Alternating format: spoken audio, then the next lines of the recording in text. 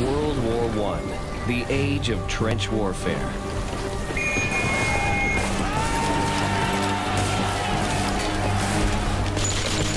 "20 million men fought in a labyrinth of trenches and underground tunnels, enough to circle the globe. Many soldiers never left the battlefields, their bodies and weapons swallowed by the earth. Now, a team of historians and archaeologists have come to excavate the frontline trenches. This muddy ground contains clues to a mystery. How did these trenches make World War I so hard to win? This is a British Lee Enfield rifle. This is a standard British Bulldog spade. The evolution of trench warfare is an evolution of technology. For the next 10 days, the team will reveal the hidden traces of the trenches and the men who fought, lived, and died in them.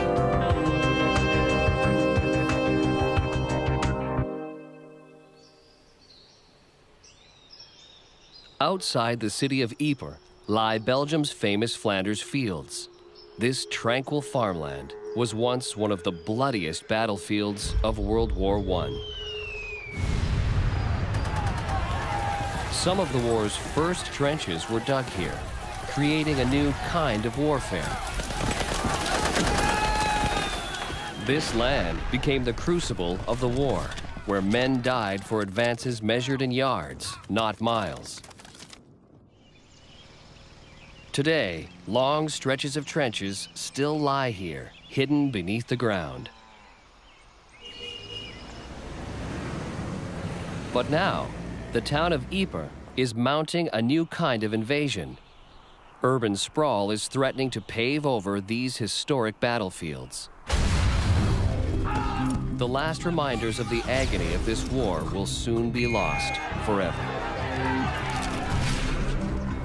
So, to save the past, a team of archaeologists has come to dig up the trenches before they disappear for good. Among them, the Flemish Heritage Institute's lead archaeologist, Mark de Wilde. It must be possible to protect some of these sites because they are very well preserved, they're very valuable. This real evidence of inhumanity, if you like, this war that took place 90 years ago. No one is sure how much they'll find, or whether 90 years of mud and erosion has destroyed whatever might remain of the war. The team has allotted themselves just 10 days to dig before the Belgian winter sets in, but no one is sure if they are digging in the right spot. Hoping their research will pay off, they begin excavating where they think the German front line should be. Okay, just walking up to no man's land. To interpret the finds, the team will need the help of world-class experts, like military historian Peter Barton. Yeah. The lines are going to cross this field right here. An authority on virtually every aspect of underground combat. On the slightly high ground, and all the British lines are down in the hollow. I've never experienced an archaeological dig like this before, where you're opening up at the same time the German front line and the British front line, with the team working on both digs at the same time. First, a shallow strip is dug, 50 meters long. What we're doing just here is taking the topsoil off and revealing the subsoil. And here the metal detectorists are moving in to try to find any ferrous deposits. These could be barbed wire pickets, they could be bullets, they could be shells, unexploded shells.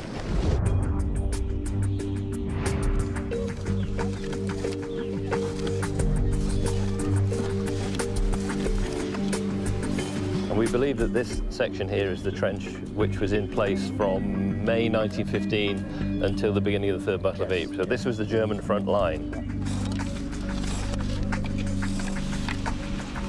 Soon, the first relic of the war. Here, Frankie's holding an 18-pounder shrapnel shell. Is off fish ball. But what would have been inside it are many hundreds of these small balls. These little balls are thrown out of the shell into the faces of the oncoming troops.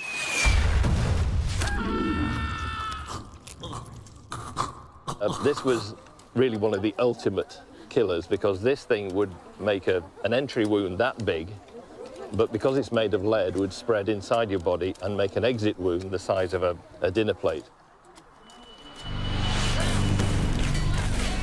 At the onset of the war, the Allies were at the mercy of German artillery.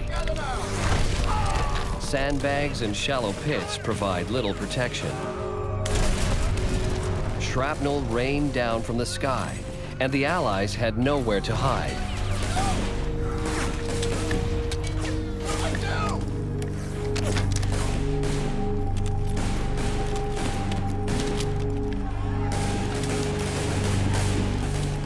In August 1914, the German army cut a swath through North Belgium en route to France.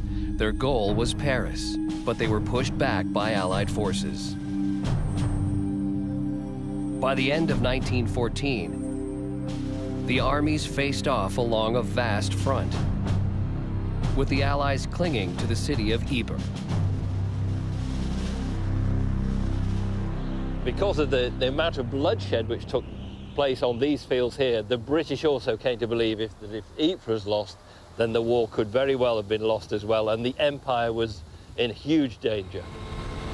Just on the outskirts of modern Ypres, the search for the British trench begins. It's dangerous work. There are certain to be live shells. So the team gets a crash course on how to deal with live artillery and deadly gas shells. Dus laten we zeggen, het blokje springstof die hierin zit, op het moment dat het ontploft, wordt dat ongeveer omgezet tot 3000 keer zoveel lucht. Frankie is putting in a gas flag, so everyone on site knows in which direction the wind is blowing. In case we hit a gas shell or something like that, we know what direction we should evacuate. With the topsoil removed, remnants of the war begin to appear.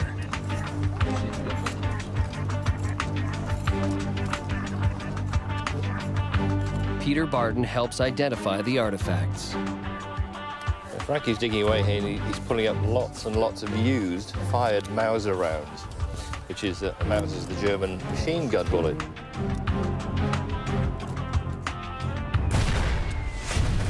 The German army was the first to see the deadly potential of machine guns. They laid waste to Allied soldiers.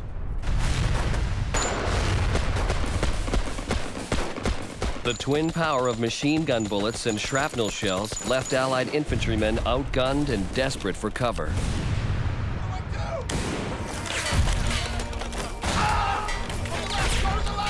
In a letter home, a soldier writes, "There's screaming bits of hot metal flying all over, and machine guns going and pandemonium all around.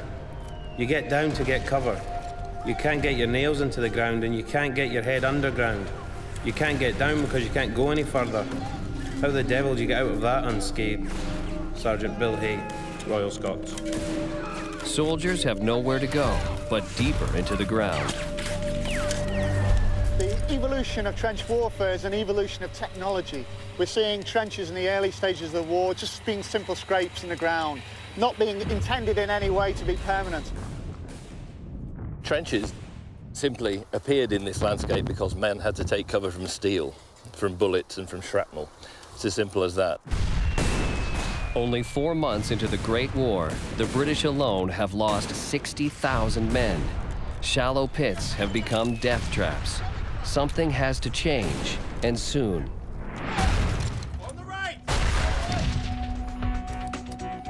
Now, the team will find answers. This is the first duck bolt we've uncovered. They're about to find evidence of one of the biggest massings of men in armament the world has ever seen.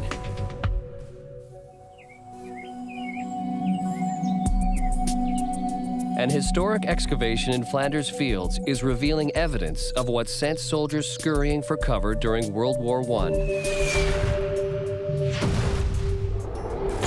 Shrapnel and machine gun fire set into motion the beginning of trench warfare along the Western Front.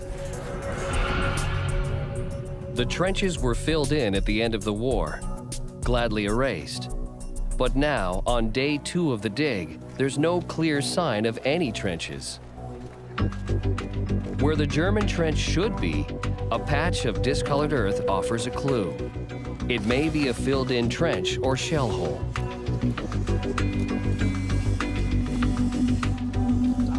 And that's where you're gonna dig in the dark soil. Yeah, all in dark soil. Some small sections to see how deep it goes. Yeah. 100 meters away, the team is still looking for signs of the British front line. The archaeologists have taken the surface off and they clean the surface. And what we're finding now, the very first finds, the very first artifacts which appear at this time. A much more personal item here, a tunic button, British standard issue tunic button, and of course the ubiquitous shrapnel bullet, which we've already seen so many of just in the last few hours. Here in the trench lines of Belgium, what you're going to be finding are hundreds and hundreds, thousands even, of these kinds of bullets. And what brings to your attention, what really shocks you in some ways, is the fact that as people are going about their business farming here, they're walking across live ammunition, they're walking across grenades, they're walking across gas shells. This is what's known as a Mark 7 infantry bullet. This was the standard bullet that was fired from the Lee Enfield rifle. This is a position from which rifle bullets are fired regularly in great mass, and you can imagine that this kind of thing was done at stand-to. Every morning, the soldiers would get up, they would remind the Germans, and the Germans would remind the British and Canadians and other guys that, you know, they were still there.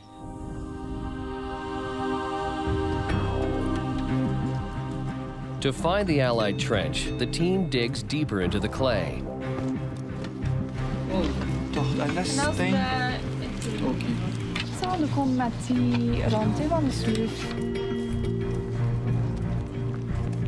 Ironically, the first thing revealed by the team's shovels is a shovel.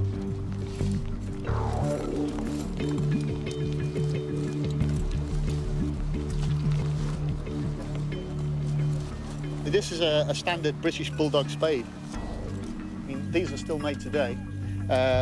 British troops in Iraq are probably carrying these right now.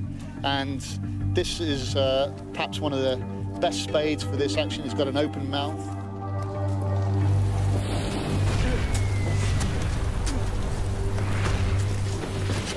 This was the day-to-day piece of kit that would be necessary to dig these trench lines. By late 1914, with thousands of shovels issued to troops, both armies dug in, and the Western Front was born. Both sides simply put down their rifles, picked up their spades, and began entrenching. The spade took the place of the rifle. You didn't need your rifle anymore, you just needed to get cover, and entrench, and entrench, and entrench. Those trenches are still here, somewhere. The trick is finding them. As the second day wears on, the team again checks 90-year-old trench maps and aerial photographs, trying to pinpoint where they should dig. Yes. And he was the German officer which worked on some of the trenches. If they're digging in the right spot, they'll find signs of the Allied trenches and across no man's land, the German line. You've got to approach this very optimistically. You don't know what you're going to find, but it nearly always surprises you.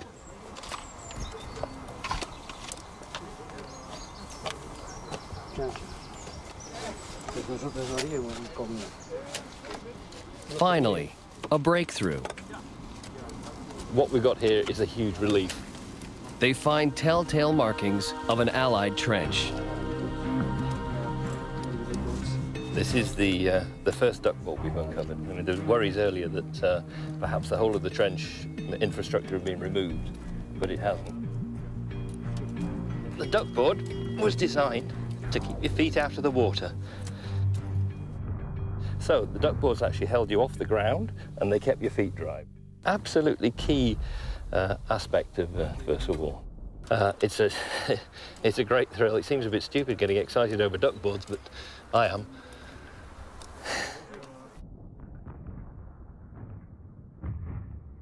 This particular duckboard gives us an important piece of information because we can see which way it's oriented. So the man would stand on it like this. And this probably means if this is the front line, then this was the fire bay. In fact, what I'm standing in here is hard to believe, but it's not only the front line of this part of the Western Front on Pilkem Ridge, this is the front line of the British Empire. The duckboards mean the team has finally identified the Allied front line. The German line should be 100 meters away. Duckboards were invented so the Allies could fight a second enemy, water. The water table controlled all trench depth wherever you were on the Western Front, but especially in this area where it was so close to the surface. Soldiers dug trenches for safety, but what they find is water. The aquifer lies just 4 feet below the surface. Worse still, the clay soil traps every drop of rain. Trenches become ditches. In early 1915, heavy rain added to the soldiers' misery. A Canadian soldier describes the frustration of digging on the front line. It was very bad weather while we occupied the trenches. The continuous rain making it very muddy and also doing great damage to the parapets. Each morning we would find part of the trench given way, and during the day the company were kept busy building it up again. Private John F. Mould.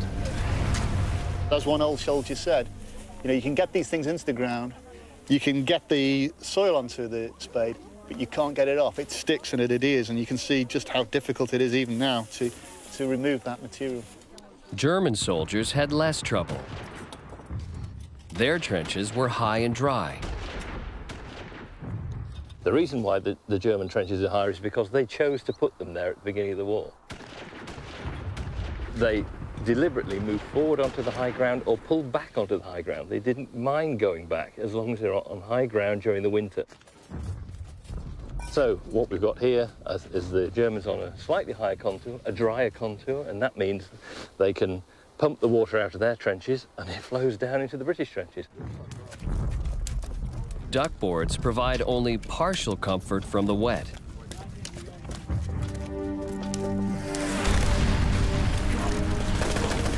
Many soldiers who escape German bullets become victims of the great curse of the war, trench foot.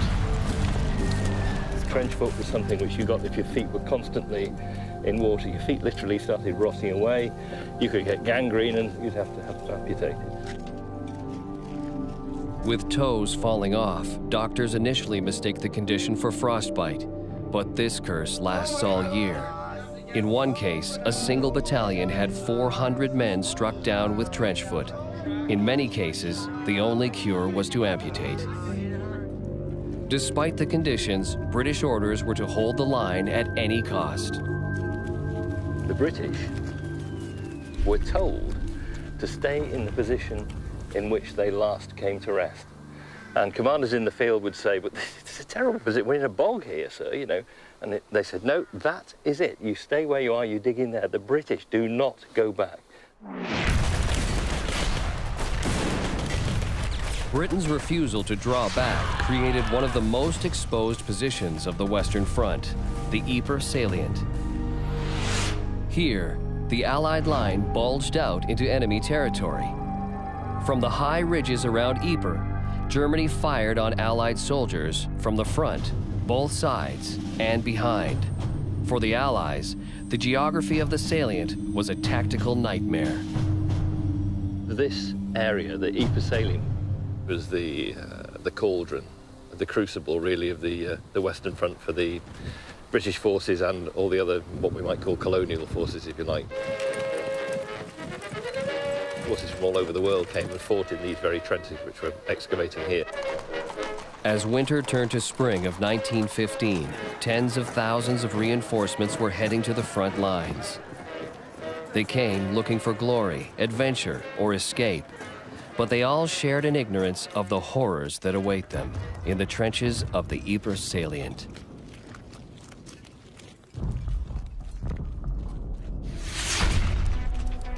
The team is about to uncover signs of the bizarre world that soldiers would find here. This was their home, their life. A world where everything seemed designed to maim or kill. This is First World War barbed wire.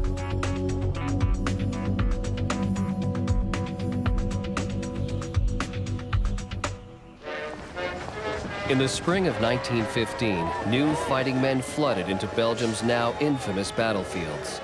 They traveled from the furthest reaches of the Commonwealth, from Australia, New Zealand, India, and Canada. Hundreds of thousands of men had volunteered to live, kill, and die in the trenches of the Western Front. Now, day 3 of the dig. Archaeologists are uncovering signs of the soldiers' strange new home.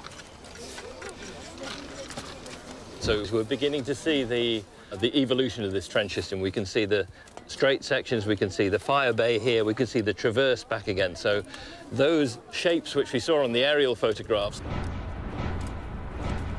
we're actually beginning to see them on the ground now. It's taking shape into precisely the kind of structure which the soldiers fought in during the war. The trenches wound continually around sharp corners, and it was absolutely necessary to keep in touch in order to avoid taking the wrong turning. If one stopped for a moment, it was easy to lose sight of the man in front. Thus, we would be pounding along at a killing pace with our heavy equipment swinging and clattering, stumbling and cursing in the darkness as far as our breaths allowed. Private Frederick Elias Noakes.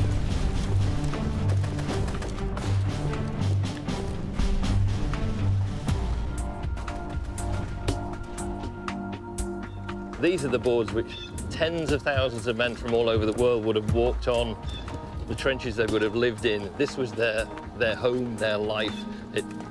They're almost exiled here. They were here for so long. It was an alien world, this. Things were done completely differently. You could forget everything you ever knew in the civilian life. And from that point onwards, once you moved into the trenches, you became a troglodyte soldier. You didn't live in houses, you lived in holes in the ground. You would have the smell of bare earth, the smell of damp earth. You had the smell of decay, the smell of human decay. And that was something which they had to get used to. New arrivals soon found that their first task was not to fight, but to dig, to build the most sophisticated trench system the world had ever seen. This was a military engineers' war.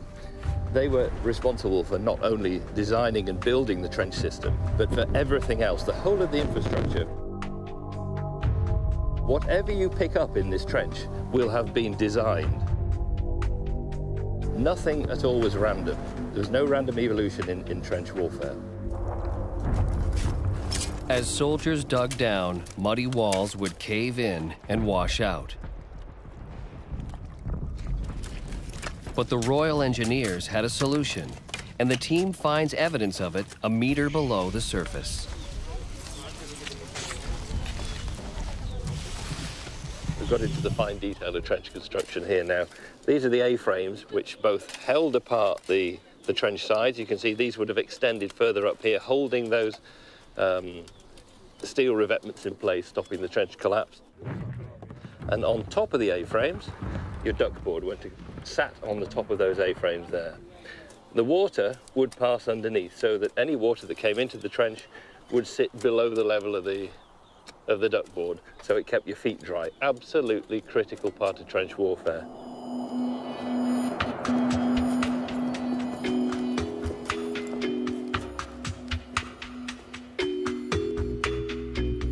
This is an indication of how the British and Commonwealth armies tried to bring regularity to what they saw here, to build new technologies, to invent things like the A-frame trench systems. The British and the Commonwealth allies were trying to command that piece of ground.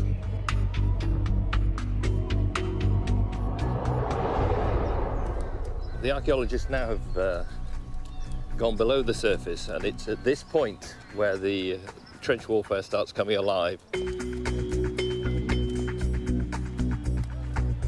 a pipe.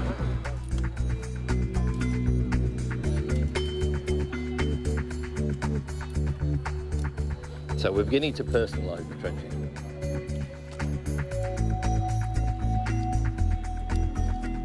Here's a significant piece of trench material. This is telephone wire. And these trenches, although they're clear of it now, would have been festooned with this stuff. And in fact, as you were walking through, people would be shouting, "Wire, wire, wire, wire," meaning beware of the wire, because this stuff was everywhere. Within just a few months, improvised rifle pits had evolved into a vast underground fortress. All the forests in southern England were cut down, from Canada, from the United States. Wherever they could get timber, there's always a shortage of timber. They were always on the edge of running out. Soldiers construct 10,000 miles of trenches. Soon, enough trenches have been dug to circumnavigate the globe. But no trench was ever completely safe. Project leader Mark de Wilde. It seems that there has been an explosion here, because you see all the pieces of wood and metal and so on. So it seems that there has been an explosion, and that's why the duck boards and so on have disappeared.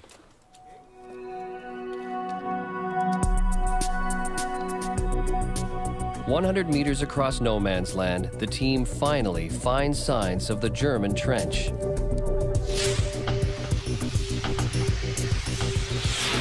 Look at the effort here. Here in the German trench, we can see the German style. They used A-frames, the same as we did, but they put planks, heavy planks, longitudinally.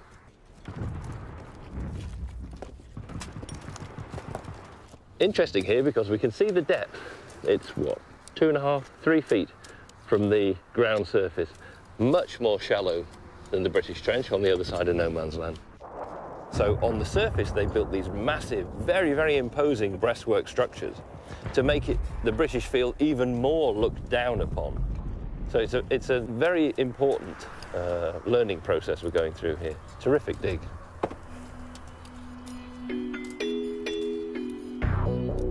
The Germans create a highly sophisticated trench system, admired even by officers. I am astonished about the ongoing work here in the trench. The battalion feels they have done everything that was possible. Despite the heavy artillery attack during the last few days, the sniper steps and armrests have been set up everywhere. Obstacles were put in place, parapets were made higher, and entanglements were mended. Hauptmann Rudolf Lange.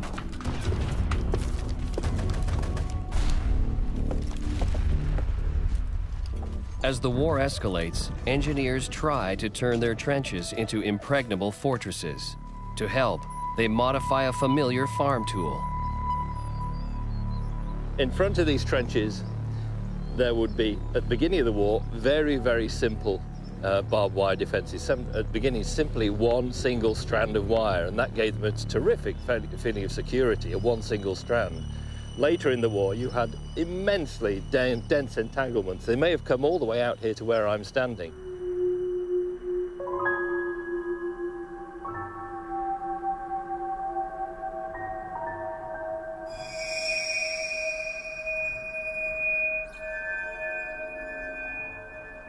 This is the kind of stuff we're talking about. This is First World War barbed wire.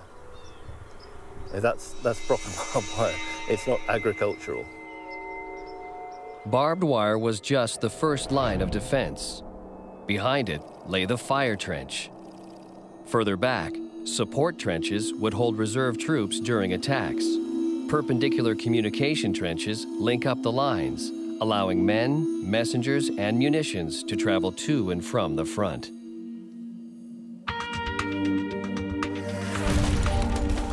As trench fortresses developed, neither side could move. This standoff became known as mutual siege. Trying to break through enemy lines became almost suicidal. The team is about to find weapons designed for this strange new stage of the war. This is a sniper's plate.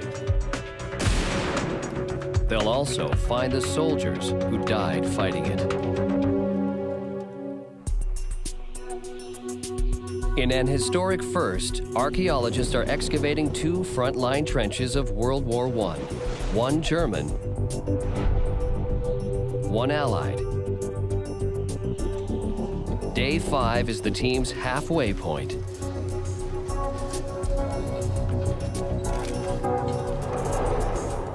Well, this is a typical survivor of the trench warfare. It's a rifle, it's a British Lee Enfield rifle. This rifle was designed and developed in the early part of the 20th century and was used right the way through into the Second World War. It's a mainstay of all Commonwealth and British troops that were engaged here. It's very characteristic. These rifles have a snub nose, which is very typical. And we can see that this is where the nozzle would be. This is the position of the business end, if you like. This is where the trigger would be. This is where the bolt was. So this is as the soldier would draw back the bolt in order to load this. So the big question would be, what is this? Now this is a bit unusual. It's not something that is commonly seen in Lee Enfield rifles, and it's quite possible that this represents the housing for a sniper scope. Even in an underground fortress, no one is safe. It was particularly dangerous for young soldiers or soldiers who just arrived in the line, never been in the line before. And there are many accounts of this where they say, well, where is this war? And they just put their head above the parapet. Bang.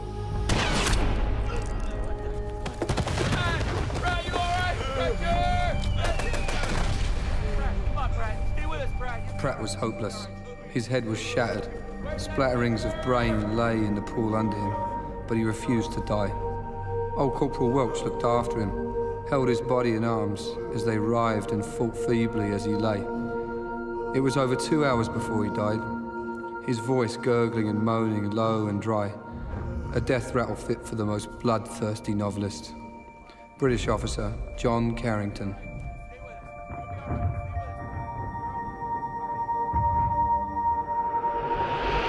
And when you hear the reports that it was all quiet on the Western Front, quite often there were these individual tragedies as people went past those frontline positions and were picked off by these fixed rifles. Each month, 30,000 men died along the Western Front without any battles being launched. Military officials accepted this number, calling it natural wastage. For both sides, snipers are a constant threat. The Germans are 120 meters away.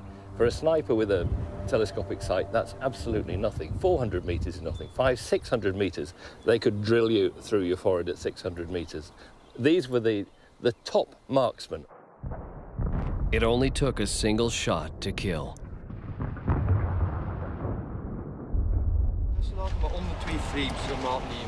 Digging deeper into the history of the war, the team finds one of the tricks of the sniper's trade. This is a sniper's plate. No, it wouldn't normally sit flat on the ground like that. It would be in the British breastwork. There's a hole in the middle, and that's where you would have put your rifle through to snipe at any movement in the German lines, just across no man's land there. The peculiar little feature on the top is actually, it's like a window. You closed that when you'd finished firing, otherwise they would be able to see a little light source through it. We can see, looking at this plate, that it's a good inch thick, solid steel, and that was designed specifically to stop a German bullet, so that the sniper was safe behind there. The British sniper was safe behind his plate. Links hinten.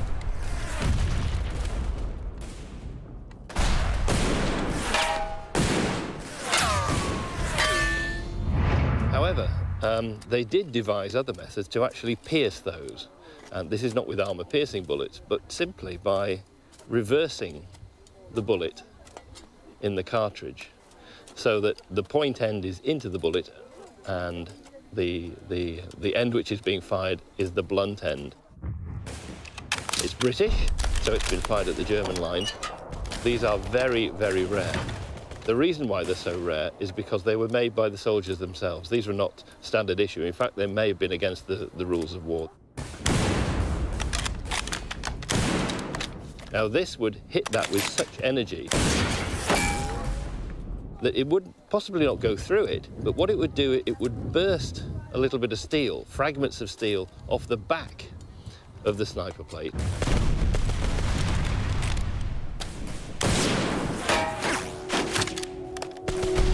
And they would spray into the sniper's face.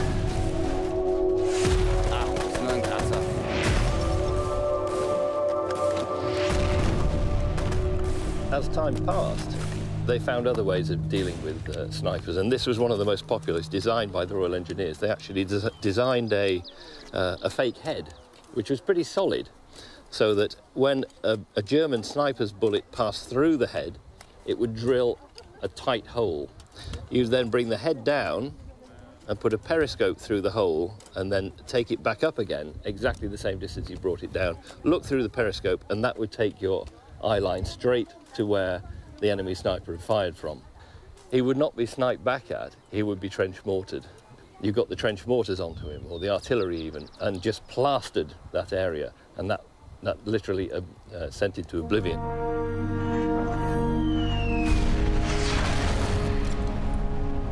As methods of finding and destroying enemy marksmen improved, the number of deaths by sniping fell sharply.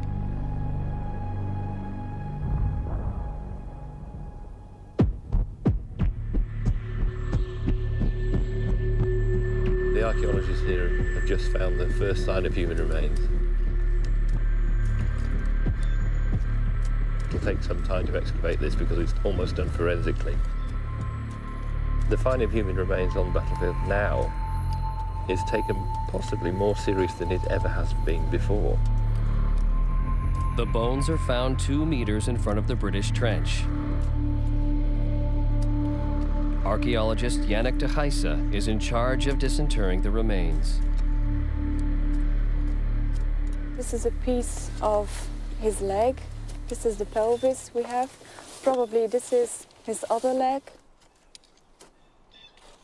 We have no sign of skull yet. You can ask the question whether there's going to be a skull. The find triggers a strict protocol, and the first order of business is to determine what killed this man.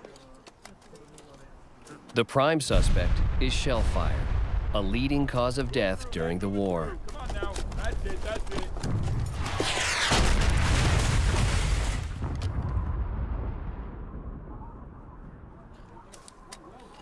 The maiming and the agony which some of these men went through, particularly from shell fragments, where they could just be torn in half. Shards of steel from the shell casing, which could quite just take your arm off, take your head off, cut you in half, just take you to pieces. As Yannick cleans away 90 years of mud, a new mystery emerges. So the problem is now whether we're dealing here with one skeleton or with more skeletons. Why would these men be buried just in front of a British trench? The answer will open one of the most horrific chapters in the history of trench warfare.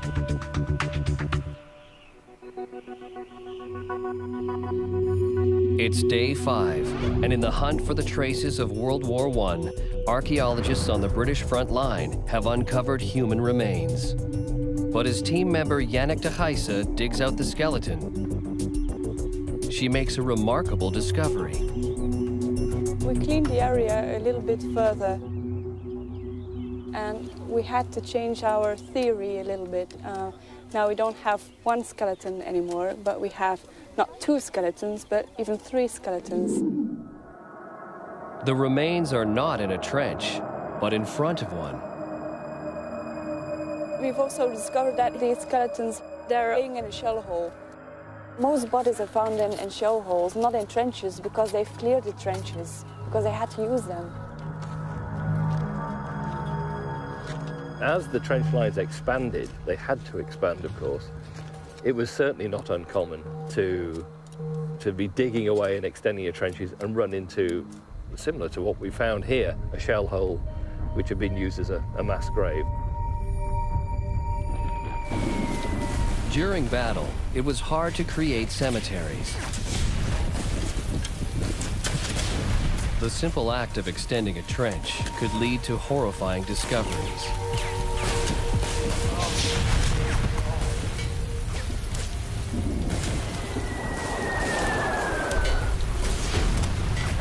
Under fire, corpses couldn't be properly moved. It was a grisly task. But soldiers dug on, and the dead were entombed in mud once more.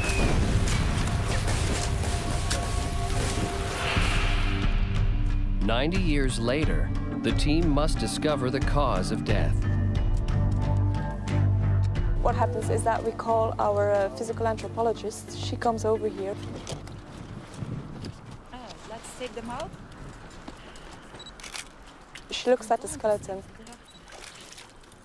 Yeah, they're very well preserved, yes, indeed. That's because of the environment, the soil.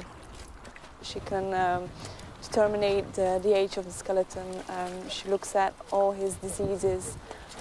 Sometimes she can look at the leg and see whether he's a cavalryist or not. Sometimes we have young men, about 18 or 20, but I have the impression this man is a bit older. But it's too soon.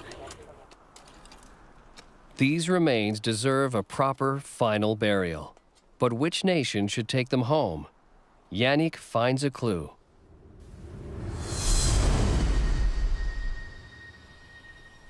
We also found 2 buttons here. And if you look at the buttons, you can see on the button, it's very difficult to see, but if you clean it up a bit, you can see a burning flame on one of the buttons. And burning flames are typical for French costumes, for French uniforms. So this could tell us something about the nationality of the person lying here. So we think it's a French soldier.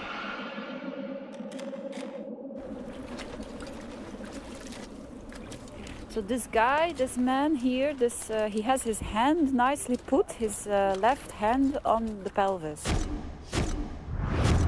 which gives me the impression he has been placed here in that position. He did not just fall.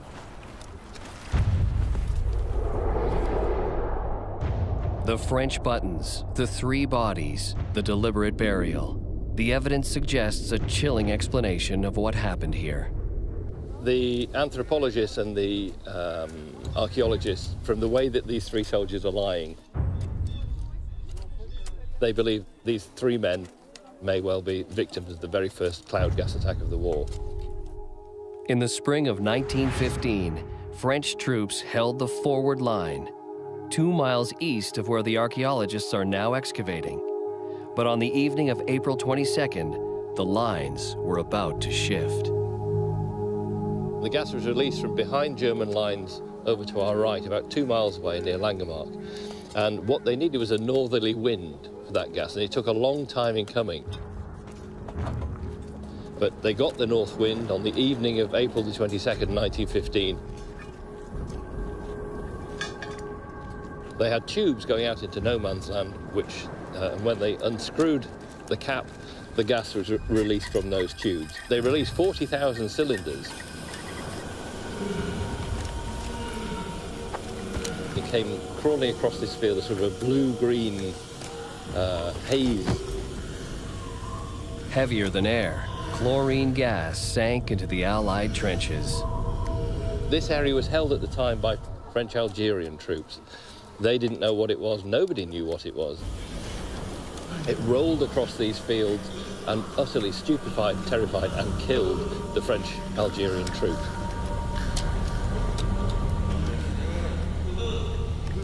Within minutes, hundreds died.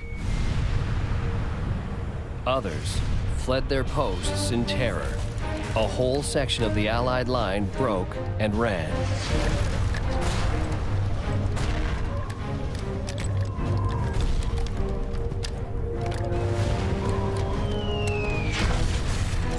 British officers were outraged that colonial troops were retreating. In vain, they ordered the soldiers to return to the line, but slowly realized that they were fighting a horrifying new kind of weapon.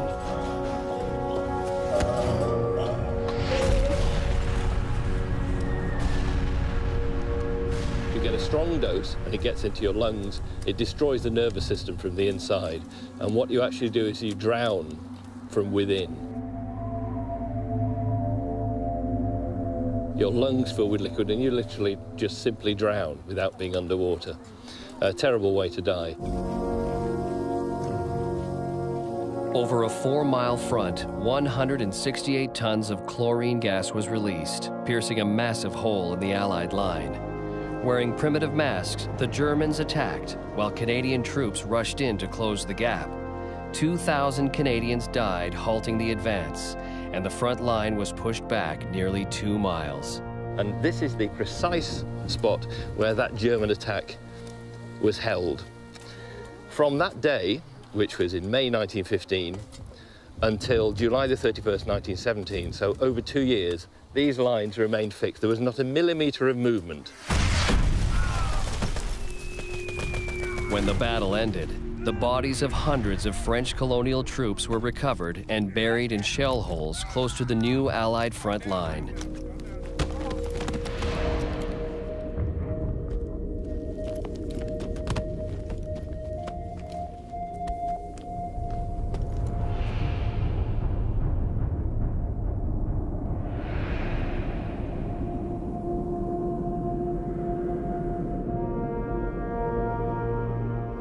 Germany's attempt to gas the enemy and take Ypres had failed. Both sides were again locked in stalemate. But for a few fallen soldiers, this battle wasn't quite over. Now they finally have a chance to go home. The archaeological team feel a sense of obligation for the soldiers they've found. You're not dealing with a skeleton, but you're dealing with a real person. And that makes it very worth excavating them and getting them out so they can have a proper burial at last. The names of these soldiers are still unknown, but thanks to the work of the archaeologists, they can be turned over to the French army, joining the ranks of the thousands of men who gave their lives in the trenches of Flanders Fields. So full honours are given. They're treated with the greatest possible respect from the moment they're found until the moment they're buried. As the bodies are readied for repatriation, the team resumes its work digging deeper into the trenches. Yeah, we've got the German machine gun position marked exactly in the trench where we are here. They'll find signs of desperate new strategies for breaking through the lines. Trench raids were considered ludicrously costly because you always had casualties, you always had death. Each side knew that to win the war, they had to find a way to end the stalemate. The archaeologists will soon find out how both sides tried new, horrific methods to break the enemy.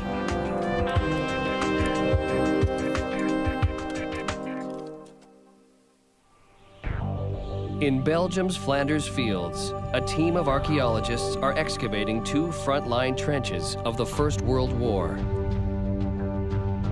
The Allied trench has revealed dozens of artifacts, pointing to each stage of trench warfare.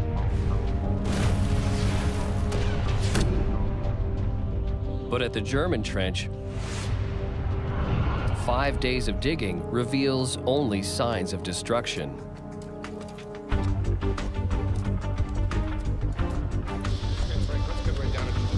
My first impression is it's a fragment of a hand grenade.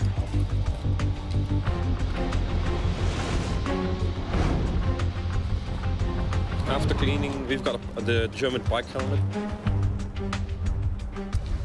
The team thinks the German trench was crushed under heavy artillery fire. But what would have made this spot such an important target? Exactly the same for the Germans. They sat there for 2 years. That's right. Peeking at each other. Historian Peter Barton calls on the help of Peter Chasseau, a military historian and cartographer. In the first place, it's certainly hard to believe there was several fierce battles here, and They head across no man's land try and get over. to help solve the mystery of the blasted German trench. We're in the German trench again. We've got concrete work here. And judging by the position on Peter's map, it's quite possibly it's very, very close to the spot where we seem to have a machine gun marked. Yeah, we've got certainly on the trench map a German machine gun position marked exactly in the trench where we are here. The position of this machine gun post may illustrate another tactic of the trenches. Salients were bulges in the line, allowing forces to almost surround the enemy. But on a smaller scale, salients could create a different advantage. Archaeological field technician Frankie Weifels. And now I'm certain to say that from here, the front line runs from here, a shelter, probably a machine post, runs on, another shelter, and runs on about more than 30 meters, makes a 90-degree turn right. That's the front line on the west. We've got the front line facing south. The destroyed machine gun post that the team has found was located in a small bulge in the German line. This allowed it to fire in a broad swath into no man's land. The most dangerous thing in no man's land was the fixed machine gun. What they would do is fix a machine gun on a line just to almost cut the grass in no man's land, knee height. By day, stepping into no man's land was suicide. So soldiers started working the night shift. Operations would begin just after dark. Each night, all along the front, hundreds of soldiers would crawl out of the trenches. It was the only time barbed wire could be repaired. But German machine guns were always on guard. Pass gut auf. Ich denke, die sind da. Working in silence became a matter of life or death. At the beginning of the war, barbed wires hung on posts, and this was a very dangerous thing at night because you had to hammer these posts into the ground. And the noise could be picked up by enemy machine gunners.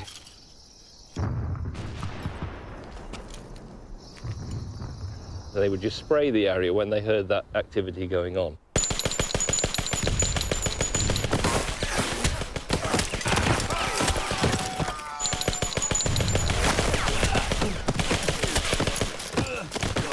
The telltale sound of men working the wire got thousands killed until the British borrowed an enemy solution. It's called a screw picket, a German invention which was taken up immediately by the British. And the reason why it was taken up is because this, unlike the timber stakes, was silent in its application.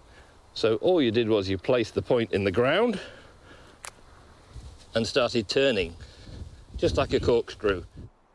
And once that was in, you just attached your wire to it, to the loops up here, put as many of these in as you wanted without making a sound.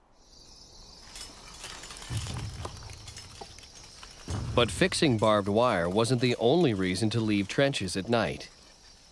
Darkness was also a perfect time to spy on the enemy.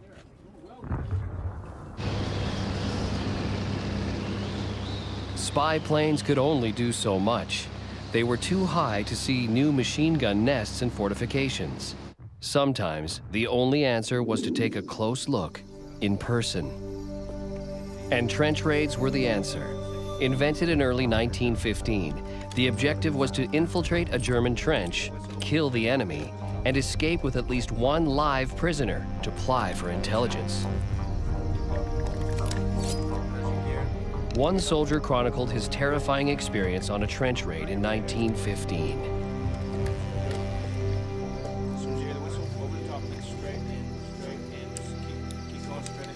Don't look back. We muffled our rifle slings and accoutrements so that no little noise should betray us. The last thing we did before going out was to give each other a stiff dose of rum. Then there were a few whispered farewells and a handshake or two.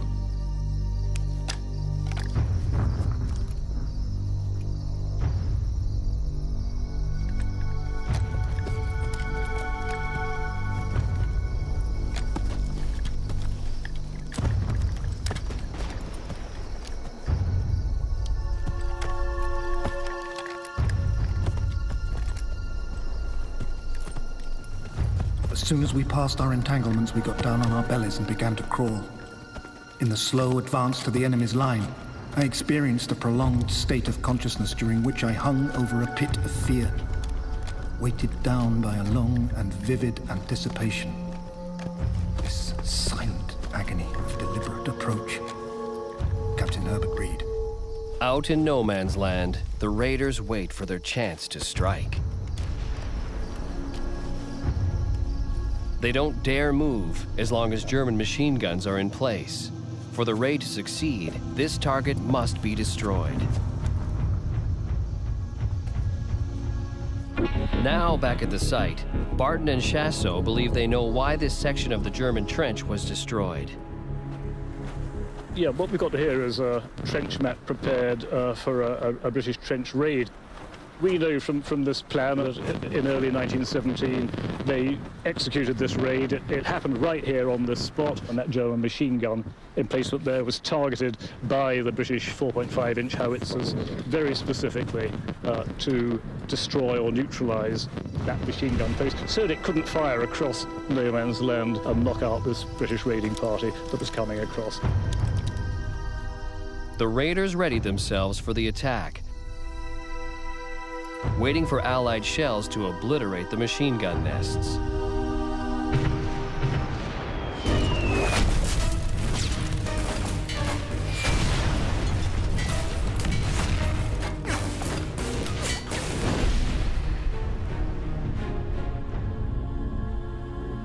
With the machine gun nest destroyed, the raiders could launch their attack.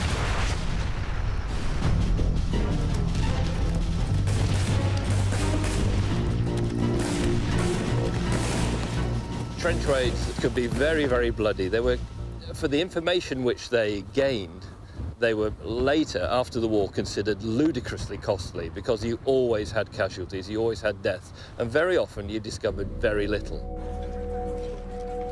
With survival rates as low as 50%, thousands were injured or died in these trench raids. No one could win the war this way. Both sides continued to search for a way out of the trenches. And as archaeologists will soon discover, stalemate sent the trench fighters even deeper underground. There's a sense here that it might be some kind of trench shelter. And created an engineering marvel.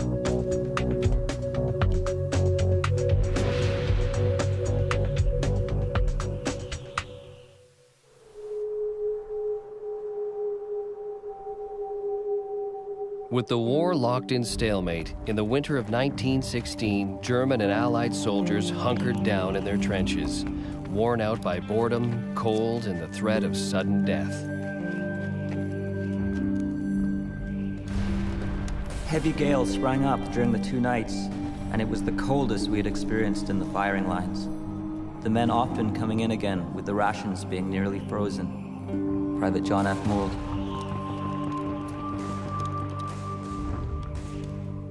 Across no man's land, Germans endured the same hardships. The war was defined by boredom, punctuated by moments of terror. There was no telling when the Allies might launch a trench raid or an artillery attack.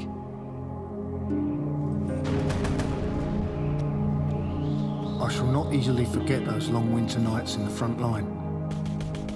In the dark, we were prey to all sorts of unreasoning fancies. A tree stump, a hummock of earth, a coil of wire took on a new and menacing forms, and in the light of a star shell, could seem to be moving towards us. Private Frederick Elias Noakes. The soldiers had expected to be home by Christmas 1914, but the war was dragging on with no end in sight.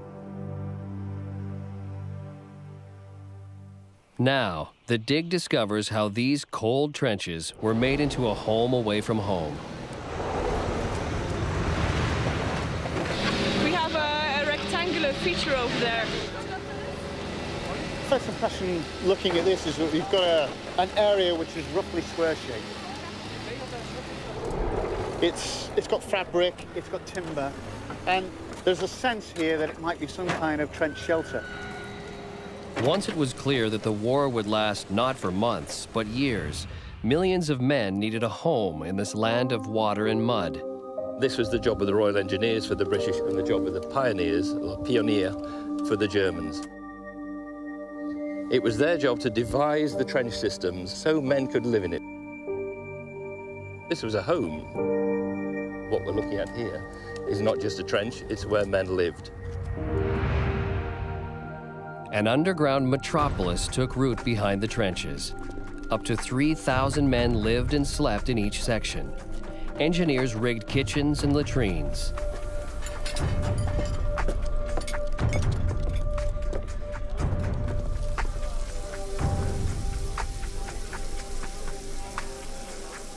A military base with all the amenities but one: sunlight. In fact, more people lived underground in 1917 in the Ypres salient than live on the surface now in the city of Ypres.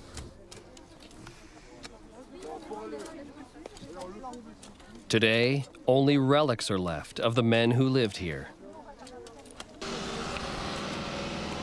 That's a standard British spoon.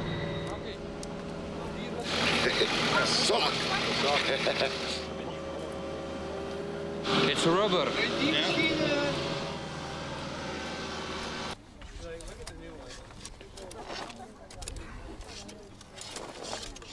Appears to be a bottle of tonic. These were very, very popular.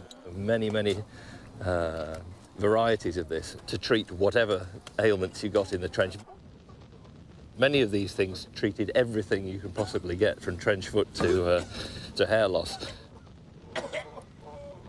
So we're getting some evidence of home from home here in the trenches. So I think we're looking at a position occupied probably not by ordinary soldiers, but by officers, by NCOs. For some officers, like Second Lieutenant Robin Skeggs, living conditions were even sometimes enjoyable. My dear Granny, I'm writing this sitting in my garden at the back of my dugout. It's a lovely afternoon. We've laid a certain amount of turf already, and as I write, there are 3 youngsters around me, as busy as they know how.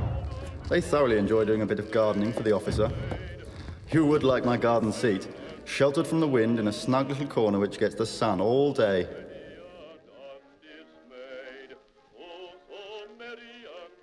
Lower ranks have fewer creature comforts. Everything was very carefully designed, just like the civilian social structure. Offices, the higher classes, were separated from the men, from the great unwashed. And this was absolutely true in trench warfare. It was comfortable down there too. You couldn't hear the shelling. It was always warm because you had so many bodies there. But the overriding thing was the stench of unwashed men, which, well, I can't even visualize it, but so many people talk about this horrific stench as you go down the stairs into the dugout. It's,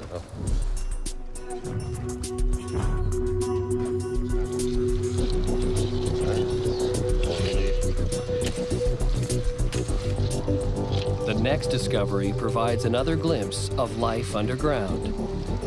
It's a dump of candles, unused candles, if you look at the shape of the candle here.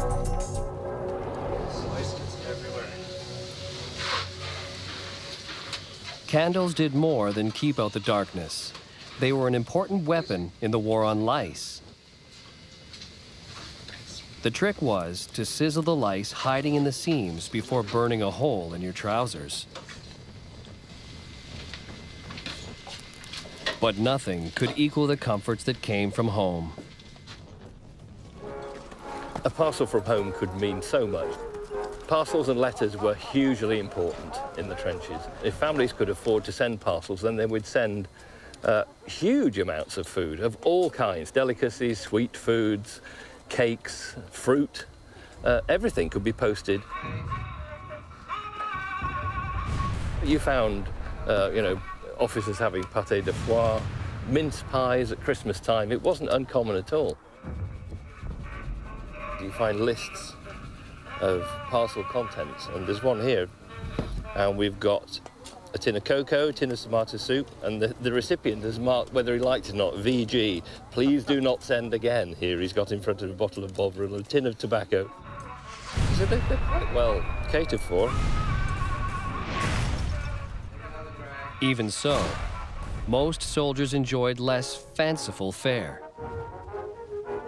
The staple diet for the soldier in the trenches was bully beef, which is literally corned beef, and that arrived in tins. You got that virtually every day. This material was used to give the army food a bit of flavour. But just as trench life became more bearable, a new weapon found its way into the shelters. Mustard gas was a deadly chemical that could seep into the dugouts, attacking trench fighters where they slept.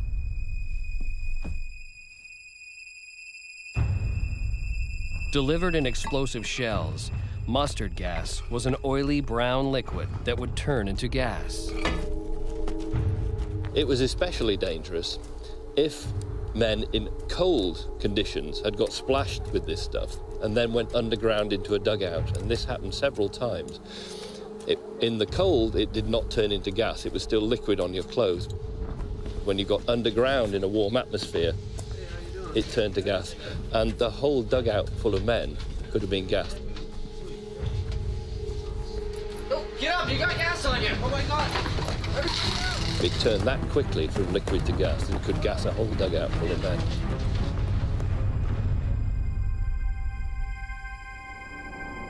And particularly on the soft parts of your body, it just ate through your body. If you inhaled it, it ate out of your body from the inside. It would get into your lungs and eat its way out of your body. And this was by far the most lethal form of gas. In 1917 and 1918, thousands died from the effects of mustard gas. Gas cases are terrible. They cannot breathe lying down or sitting up. Their lungs are gone, literally burnt out. Some have their eyes and faces eaten away by gas and their body covered in first-degree burns. One boy today screaming to die, the entire top layer of his skin burnt from face and body. I gave him an injection of morphine. When will it end? Nurse Shirley Millard. Archaeologists will look for the answer in the trenches as Peter Barton goes in search of the sites of a little-known chapter in the war.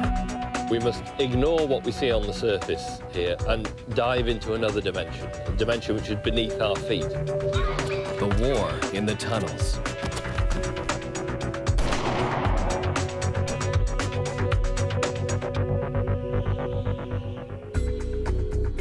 On the outskirts of Ypres, Belgium, a farmer's field is revealing the weapons, structures, and artifacts of the First World War.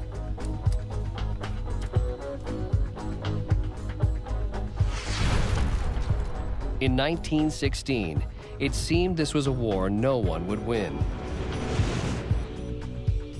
But in a nearby field, there is evidence of a deadly solution.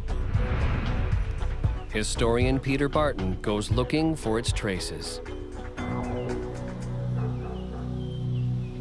When we look at these battlefields, we must ignore what we see on the surface here and dive into another dimension, a dimension which is beneath our feet. Planners on both sides of the line enlisted a new breed of soldier, the underground tunneler. It was the most barbaric form of warfare on the Western Front. And as I say, it was endless, 24 hours a day, 365 days a year. underground tunneling and mining became a complex battle tactic. You sank a shaft in your own trench. You dug under no man's land at various depths. A tunnel big enough to work in, maybe 5 feet high, 4 feet wide. You dug that tunnel as quietly as you possibly could so that the enemy could not hear you digging the tunnel. You dug out a chamber once you were underneath his trenches.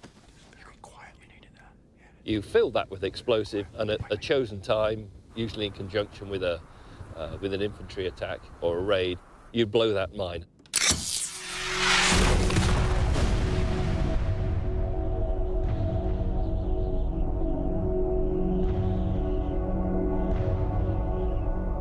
Those people who are directly in line with it would be vaporized or buried or blown out of their trenches into no man's land. They were literally blown out. And that would allow your attacking infantry force to take that front line trench much more easily. By 1916, a vast honeycomb of mining galleries and tunnels lay beneath the Ypres salient. The curious thing about these tunnelling companies was that they were formed not from soldiers, but they were formed from civilians. And the first tunnelling company were formed from men who'd been working in the sewers of Manchester on a Thursday. And the following Monday, they were working in France and Flanders. No military training. They couldn't even salute. They were given a rifle. It was taken off them straight away because they thought they'd shoot each other. But they'd not come here to fight. They'd come to dig, and they all knew that.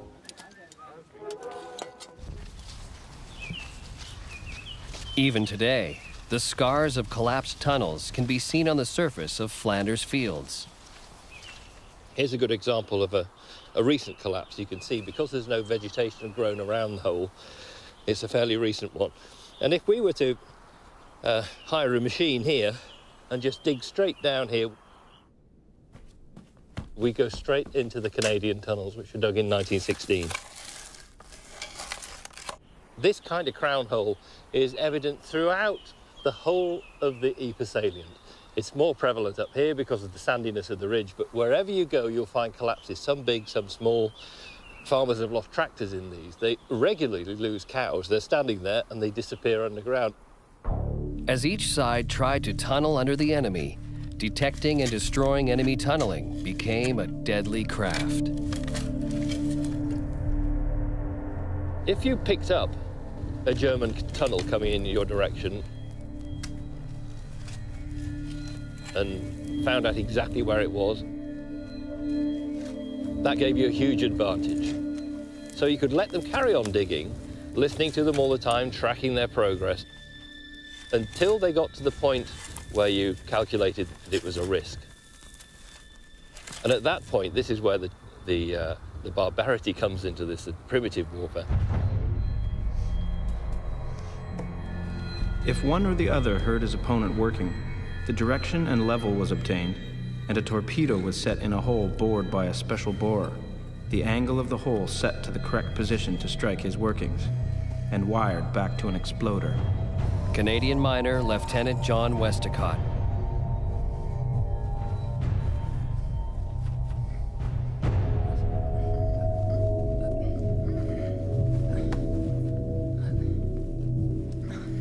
At a chosen point, you decided, now we blow.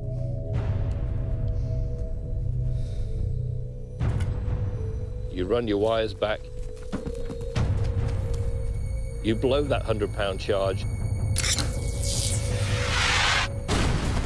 You murdered those men.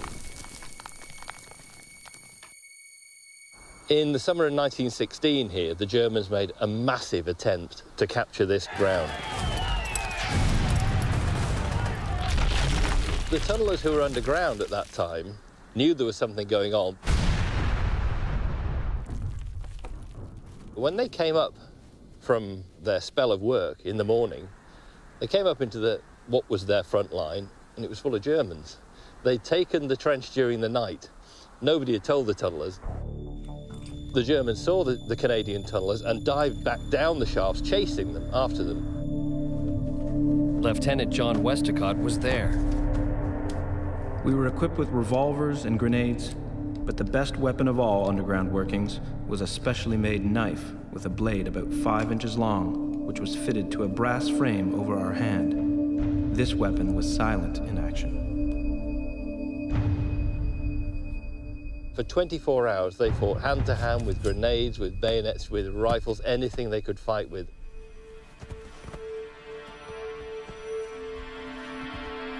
Die Engländer müssen hier sein. Sieh genau hin. Das hier! Go! There's another one right there! Go!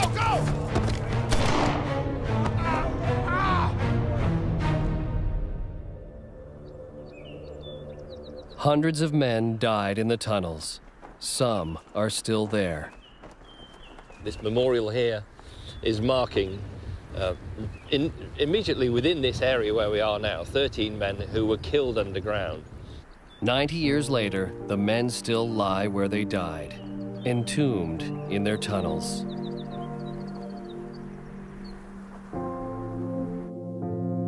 In the spring of 1916, 20,000 tunnelers began the largest underground mining operation in history, the earthquaking of Messine Ridge. Held by the Germans since 1914, Messine Ridge was little more than a series of hilltops. But from here, the Germans could observe and fire on Allied troops all over the salient. One of the most important points on Messine Ridge was a hummock known as Hill 60. Whereas another one of those places in the salient which was absolutely key for observation, Hill 60. And when you're on top of the hill looking back towards Ypres over there, you get this fantastic panoramic view. If you're on top looking the other direction, you would have got a panoramic view of the German line. So the Germans wanted to keep it, we wanted to take it. The idea was nothing less than to blow Hill 60 and much of the Messine Ridge to oblivion. Over almost 2 years of clandestine work, a honeycomb of tunnels was dug under the Germans on the ridge. Long tunnels burrowed hundreds of yards behind enemy lines. At the end of these, large underground chambers were packed with explosives right under the Germans. The favored explosive by the tunnels was something called ammonal. It was designed specifically for its lifting effect. It was a medium explosive. High explosive would make a sharp crack to break a railway line, if you like. Low explosive, like gunpowder, is too slow to lift these massive amounts of earth from 100 feet down here, for instance. Millions of tons of earth. As work continued underground, German soldiers manning the hills had no idea that tons of ammonal explosives were planted below their feet. It could take 6 weeks, day and night, to load. There wasn't a gap anywhere. In total, 19 charges were laid along the ridge. At Hill 60, tunnels 2 miles long were built to deliver the explosives. So by dawn on June the 7th, 1917, every one of these 19 charges was in place.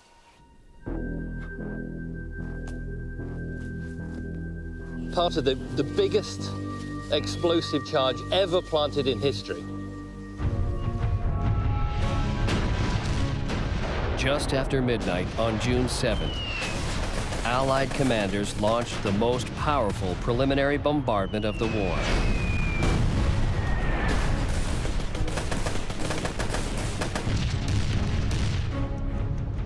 Then, at 3:10 a.m., the mines were triggered.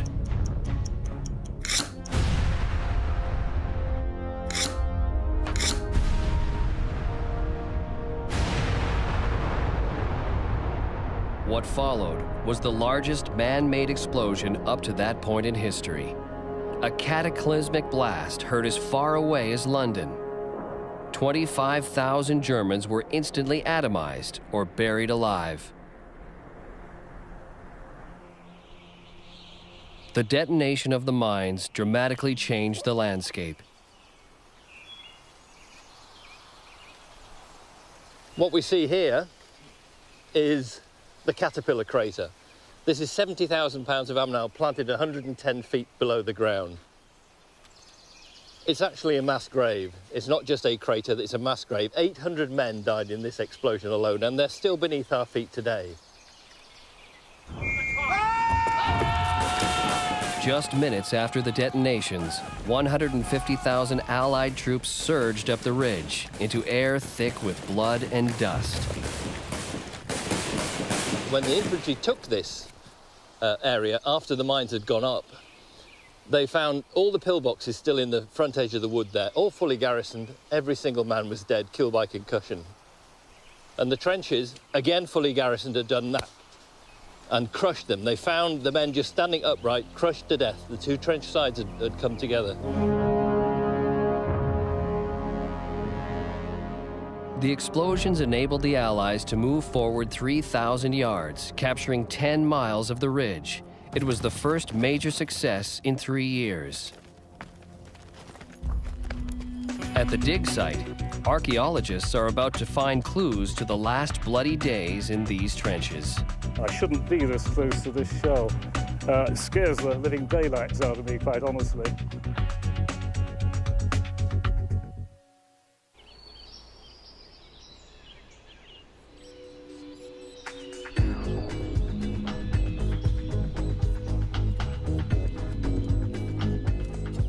In Flanders Fields, archaeologists have just 2 days left to find clues to the last dramatic days of these trenches.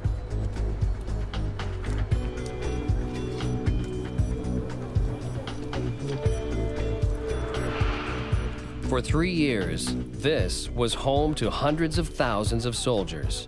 But in 1917, the mining of Messine Ridge by the Allies began a new stage in the war.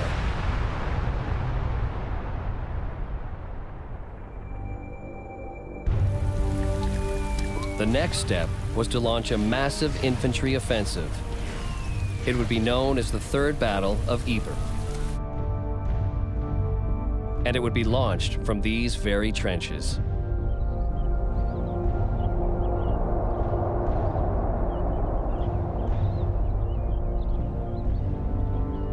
What we've got here is the topsoil on the top, where we've got about ½ a metre of topsoil. And then coming down here, we start hitting a different colour. And this colour is purely there because this is the remnants of metal in the First World War, most of which came from the sky. It's shell fire. Because of the intensity of that shell fire, the First World War has actually become a geological feature. In the weeks before the Third Battle of Ypres, the Allies launched a fierce artillery attack against the Germans. The enemy retaliated, and 90 years later, there are many deadly reminders at the Allied trench site. So for some reason, this one hasn't gone off, but it doesn't mean that it couldn't go off in the future. If someone came along and gave that a big knock, that could very easily explode, go bang, and we would all be blasted to pieces where we stand now. So I'm very close to oblivion here. The war's great killer, artillery, was becoming even more efficient with developments like the Grays fuse. As soon as that shell even touched the ground, it would explode on the surface of the ground, and the splinters, steel splinters from that shell, would all fly sideways. The kind of damage which these things could do would simply, men would simply cease to exist. They would just disappear. For instance, on a misty morning, you could be left just with a mist of blood in the air. This is the kind of thing which could happen with these massive shells. But not all explosives work as they should. What we've got here is the tail of a high explosive projectile known as a toffee apple. On the top of here, you would have had an explosive head about the size of a football. This is fired from a trench mortar. The problem is they had a distressing habit when they exploded. The tail would fly back towards your own lines on the same trajectory as the thing had been fired in the first place. Infantry didn't like trench mortar crews because these guys would arrive in your section of the trench, they'd loose 4 or 5 rounds at the enemy, then they'd disappear before the counter-battery fire arrived. Even though the Allies had managed to hang on to the city of Ypres, it was still within range of German artillery. Over 3 years, the city was slowly pulverized. By 1917, Ypres had been reduced to rubble.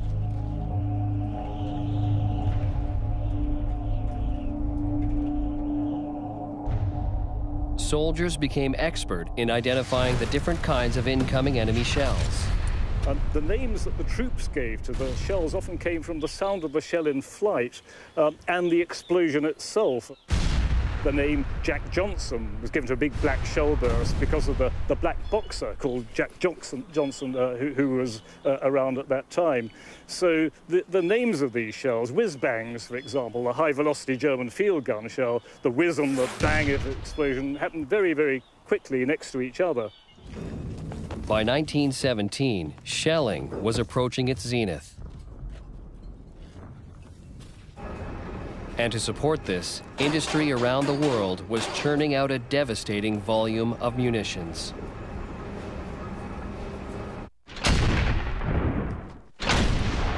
In July 1917 alone, the Allies fired over 4 million shells into German positions. It was the deafening prelude to the Third Battle of Ypres. The whole place was nothing but a mass of bursting shells. The deadly sound as they exploded and the awful vibrations just followed, trying the nerves of everyone around. Quite a few had to be taken away with shell shock. During the time this barrage was taking place, shrapnel was flying around in all directions. Private John F. Mould. Shell blast could cause death by concussion at 10 yards, rupturing spleen and kidneys, leaving no marks on the body. The effect of shelling could be utterly devastating upon the nervous system. People simply broke down under shelling. Shell shock. There are many times you find reports of people becoming literally gibbering wrecks. But everyone has a different threshold. Some people could stand it just that bit longer. Shell shock took a terrible toll. By the end of the war, 30,000 men had gone mad. People could simply fall apart and never recover. It's only 3 years since the last veteran died who'd been in a home for the whole of his life. He never got over being shelled. Under this metallic thunder, 300,000 men prepared to charge out of their trenches.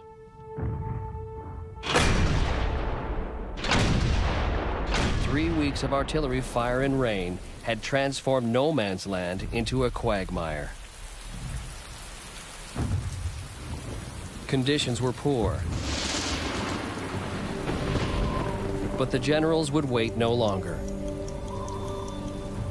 On July 31st, 1917, soldiers readied themselves to go over the top into a certain hail of steel and bullets.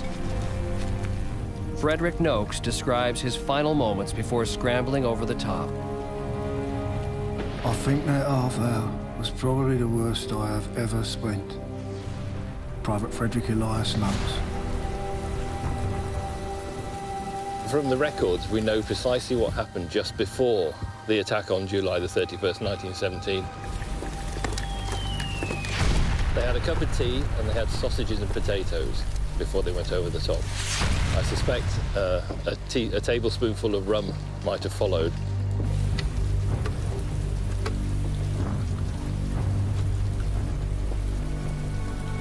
And then it was a question of saying potential goodbyes.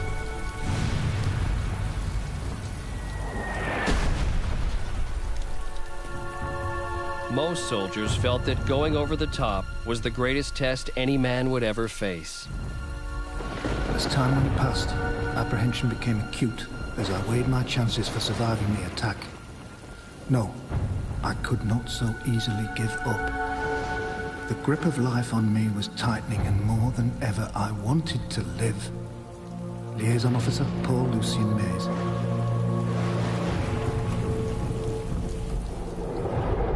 And then when the whistle blew, it's these very trenches which they climbed out of into the machine gun fire.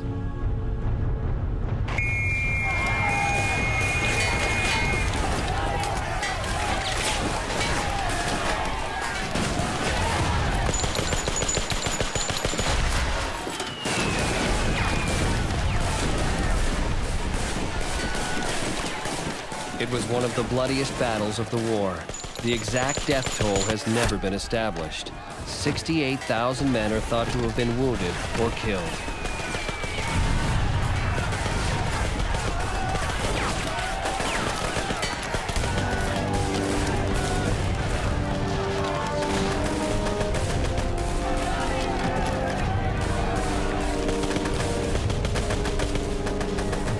In spite of huge losses, over the next 4 months, Allied soldiers advance as far as Passchendaele.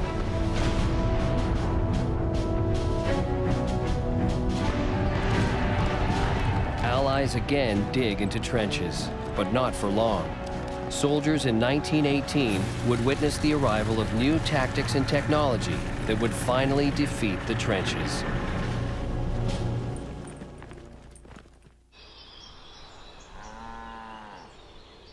In Flanders fields, an historic dig is coming to an end.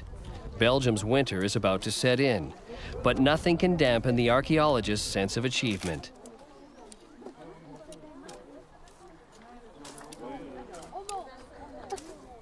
In just 2 weeks, they have uncovered 2 entire frontline trenches and found more artifacts than many thought was possible.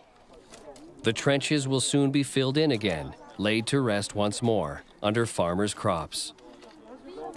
Some people say, well, it's not worth it. You know, you're doing all the effort to get all the trenches clear, to get all the things between the A-frames, and then you're just covering it. So why are you doing it? Well, I think it's really worth the effort. That's how we do archaeology.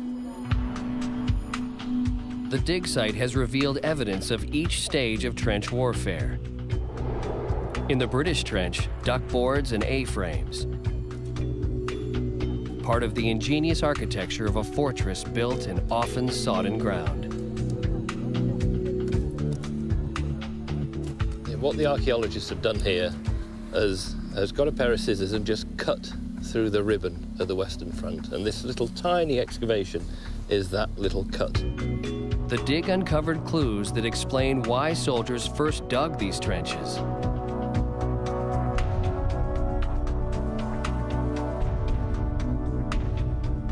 Trenches simply appeared in this landscape because men had to take cover from steel, from bullets and from shrapnel. It's as simple as that. For 3 years, there was no way to break the stalemate.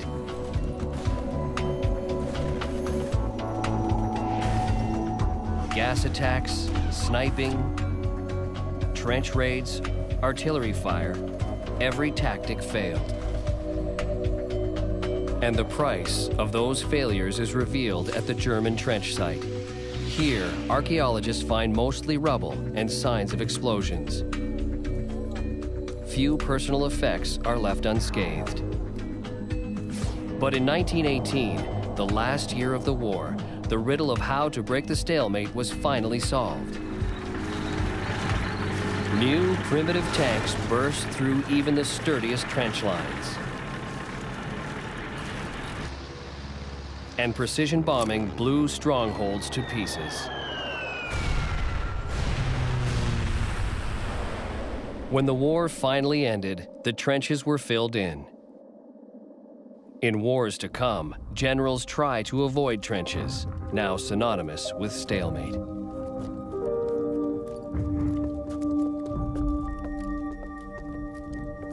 But soon, the few First World War soldiers who are still with us will pass away. This dig is being done at a time when there's a handful of First World War veterans still left alive. There's 4 in Britain, there's 4 in Germany, 3 in Australia. The First World War we're right on that point where the First World War is passing from memory into history, and we can never go back again. As these last veterans pass away, the artifacts they left behind will be the only reminders of what happened here.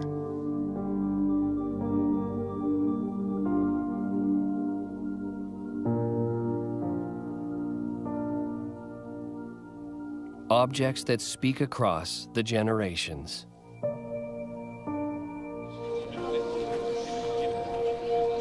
On the last day of the dig, November 11th, the archaeologists share their findings with the people of Flanders before entrusting them to museums around the world.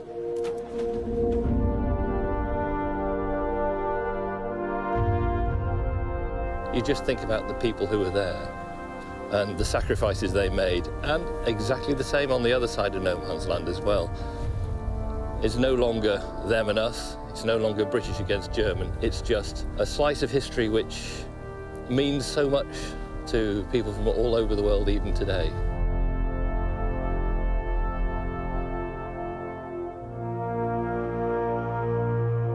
In time, the soldiers' names will fade.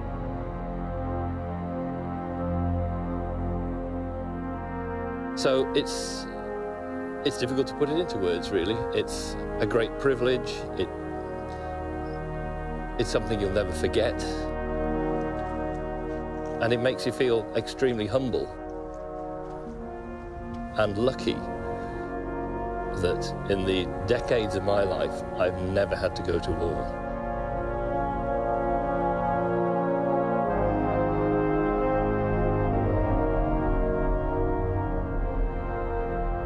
Millions of men lived and died in the trenches of World War I, and many of their bodies still lie here, buried beneath Flanders fields.